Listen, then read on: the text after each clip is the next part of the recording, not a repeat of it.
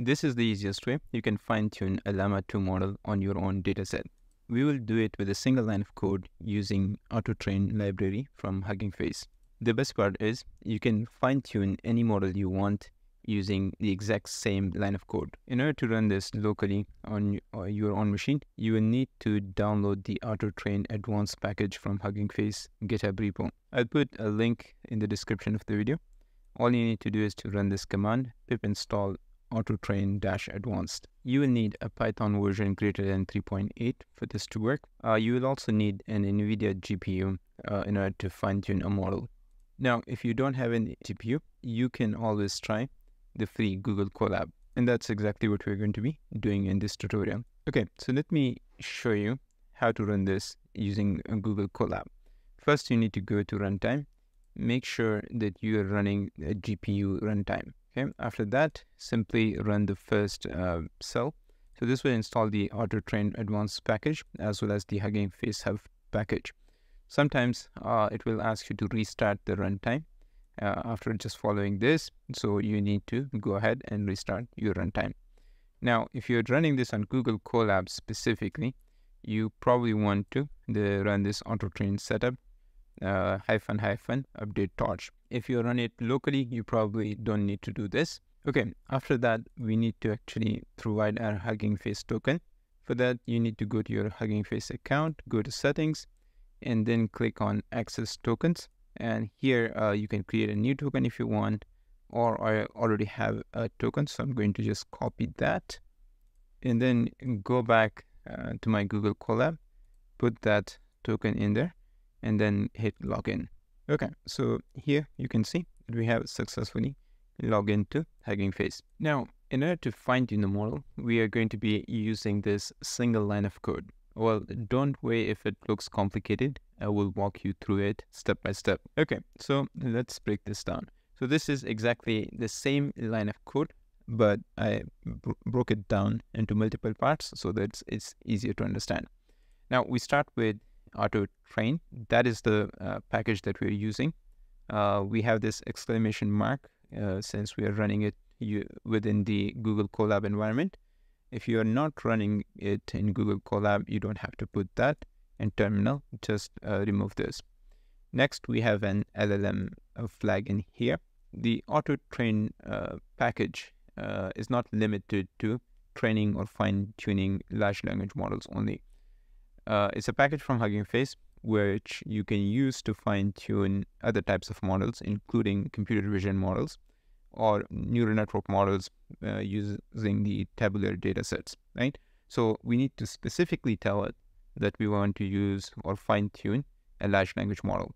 Next, we have this train flag. So it tells it that we want to train a model.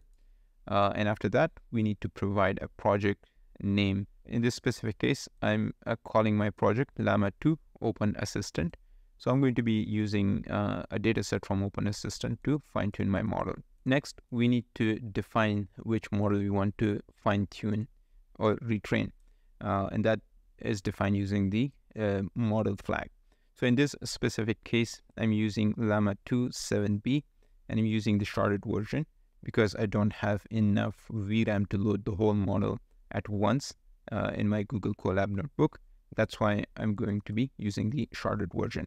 Now, another thing to keep in mind is that this method is not limited to fine-tuning Llama models only. You can literally pick any model available on HuggingFace and use the exact same code to fine-tune that model.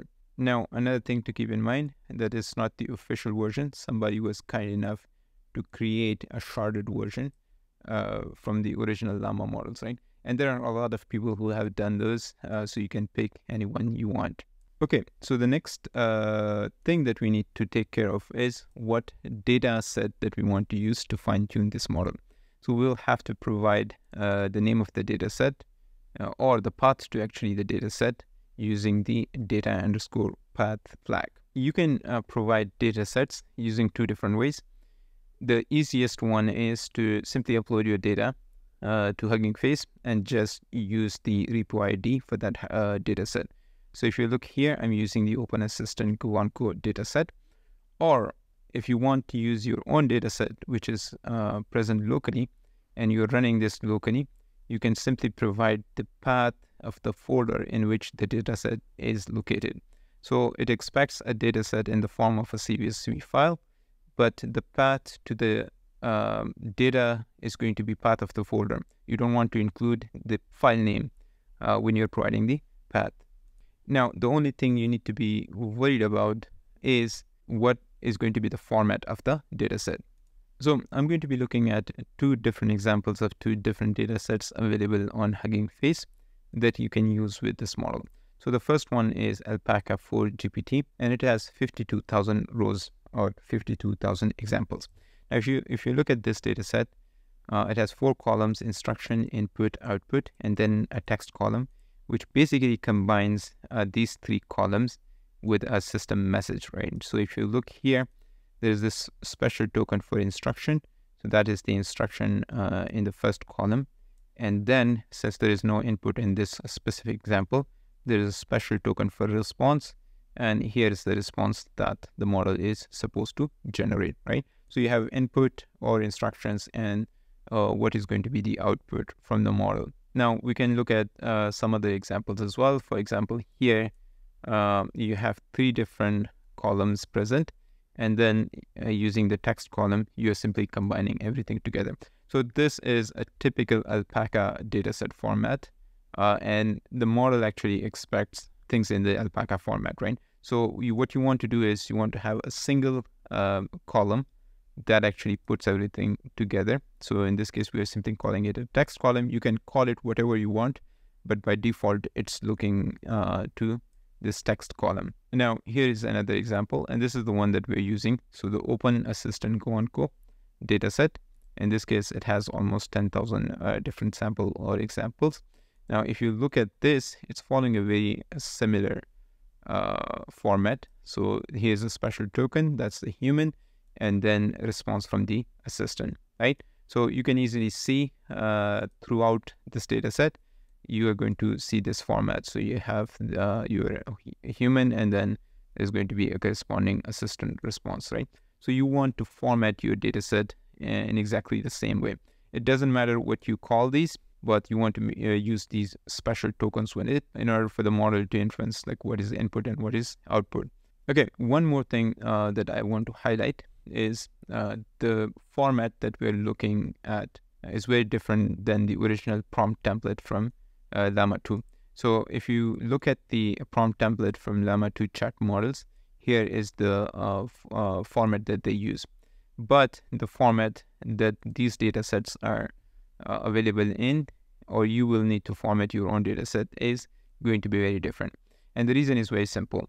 We are actually fine-tuning the base model, not the chat model. And since the base model is not following this specific prompt format, you get to decide what your data is going to look like. So after that, we are defining the text column to use. So by default, it's going to be looking at a column named text, but you can call it whatever you want and use that in here.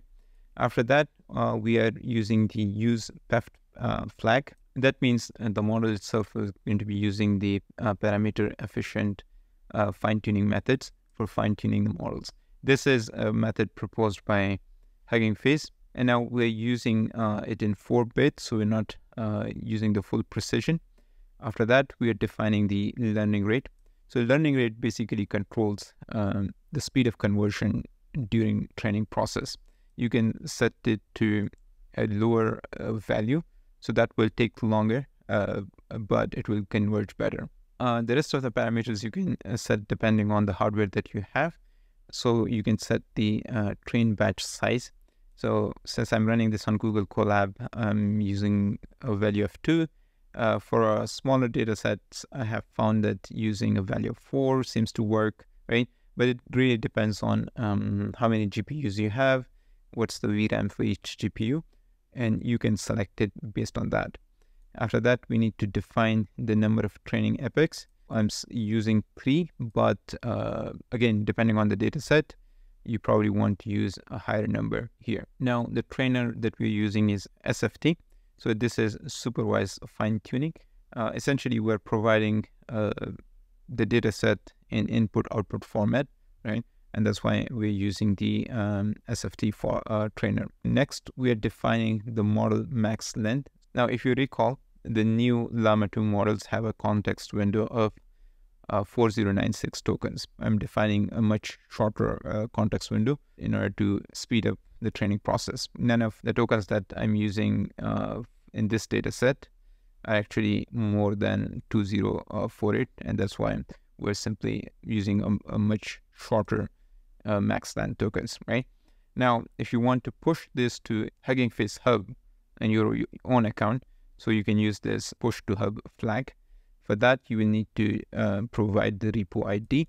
So in my account, I'm going to be creating another repo or model that's going to be called LLAMA-2 Open Assistant, right? And once the training process is complete, it will simply push that to this specific repo ID. Now, keep in mind that since it's fine-tuning pretty large language model, it will take a long time for the model to appear in your own HuggingFace account. You can expect at least an hour or so, depending on the internet speed that you have, for this to show up in your HuggingFace account. So be mindful of that. Then we are simply defining the block size, and we also want to store all the training logs. So that's how you fine-tune a large language model using your own training data set using a single line of code. So in this case, if you look, it's still going through the training process. So it's going through the tokenization of my current data set. Now I selected a relatively large data set, so this is going to take a while. It seems like, yeah, I'm going to be here for a while, right? So I'll probably not be able to include the final model. However, I want to show you this. So during the training process, here's what you will actually see. So it will create this project folder. So it's the same name as our project name, right? And then it will keep track of whatever is happening during the training process. Right now, it's going through the tokenization process.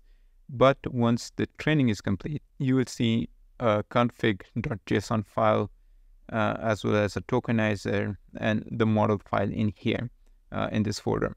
And then you can use the transformer library to load the tokenizer, the model, and do inference or prediction on top of those.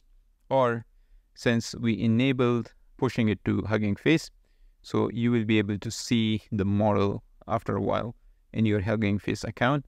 And again, you can use the transformer package to download the model and you start using it on your local machine. So that's how you fine-tune a large language model on your own data set using this powerful autotrain package. Only thing you need to actually do is to provide your own data set. So in an upcoming video, I will show you a process of how you can create your own data sets rather than using those available on HuggingFace. And for that, we are going to be probably using GPT-4 along with the code interpreter. So keep an eye out for that video. Now, just to reiterate, you will actually need a powerful GPU for this to work, because if you're running this on a free Google Colab, it probably will time out on you unless you have a very small data set. If you run into any issues or you want to discuss different fine-tuning methods, check out the Discord server in the description of the video. We have a very active community who are helping each other out. If you need help with fine-tuning your own model or would like to discuss those with me, check out my Canly link in the description of the video. I hope this video was helpful. Consider subscribing to the channel and liking the video. Thanks for watching, and as always, see you in the next one.